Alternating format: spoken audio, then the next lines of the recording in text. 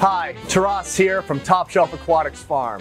Now, what does this sea cucumber, this brittle star, this amphipod, this dove snail, this trochus snail, this stomatella, what do all these things, these creepy crawlies, these odds and ends, these misfit toys, what do they all have in common?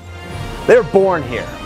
At Top Shelf Aquatics, we take great pride in trying, to the best of our ability, to identify cleanup crew organisms that are breeding in our systems, acknowledge the ones that have pretty much overwhelmingly beneficial characteristics, and then we take great pride in trying to breed those and offer them to you sustainably aquacultured organisms which have never known the wild, which will be born, raised, and destined to live their life serving the beauty of reef aquariums.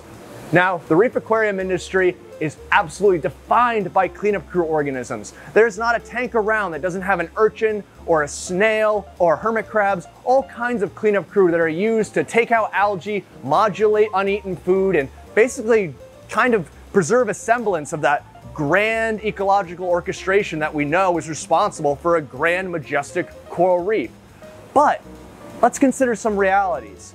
Back in the day, back in the 50s, 60s, 70s, 80s, 90s, there was plenty of cleanup crew for a relatively limited reef aquarium market. You could get 1,000, 10,000, 100,000 hermit crabs, and for the most part, they could be shipped anywhere across the world, and they could be enjoyed for a relatively low price. They could be produced, used, and then repurchased anytime you needed more.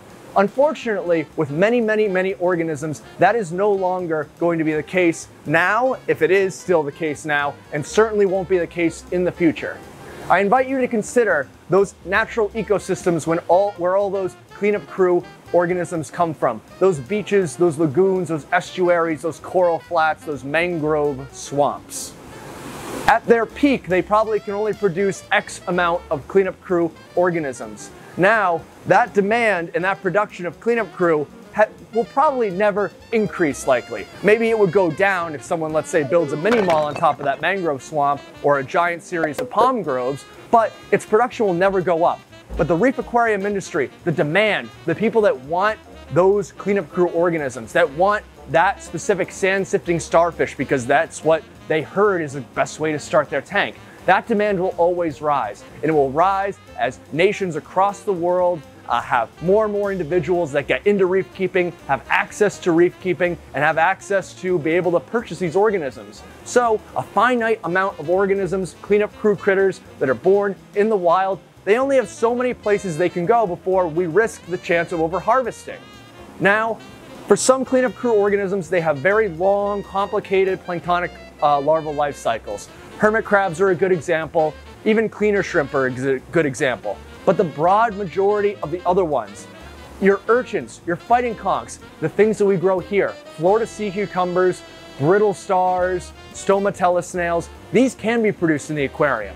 In some cases, it takes a little bit of aquaculture and setup and technique, like an aquaculture facility like this. But in other situations, these organisms sustainably reproduce in the aquarium with very minimal extra effort on behalf of the aquarist. Now, it's in my opinion that this set of vanguard cleanup crew critters are the future of the bulk of the reef aquarium industry, because not only can they fulfill many of the same ecological tasks of removing algae, consuming uneaten waste and detritus, and consuming uneaten feed, but they can reproduce in the system so that the average aquarist doesn't need to keep buying them again and again and again, and they can also act as wonderful canaries in the coal mine. If I have 1,000 stomatellas in my tank, and then a couple months later, I have almost none, you know something has happened. Maybe your water quality has changed, maybe the algae profile has changed, maybe you have a wrasse that's just eating them all. But by having a population of cleanup crew that your tank has grown up with, aged with, and organisms that have been born and died in that aquarium, you have an infinitely better series of canaries to kind of predict where your tank is going. But overall, the reef aquarium industry, I believe in my bones, will be the entity of having more sustainable aquaculture everywhere in the world, because the average aquarist and reef keeper gets to appreciate organisms that otherwise they would have to spend thousands of dollars and travel hundreds of miles and thousands of miles to go see. We have an appreciation and therefore perhaps an obligation that organisms that fulfill a service, that serve us oh so dutifully, to make our tanks beautiful, to make our corals happy, to make our fish survive, perhaps we should treat them with the same level of appreciation and grace. Perhaps our tanks, as opposed to being some temple that they polish and scrub and then they can be discarded and repurchased, perhaps our tanks can be their home, a place where they can grow, have children, and exist all within this grand orchestration that we've built, the reef tank. I believe that sustainably producing these little insignificant little critters, these sea cucumbers, these little worms, these brittle stars, that we are taking bold new steps towards a fantastic sustainable dawn for this industry and this hobby that I love all so much.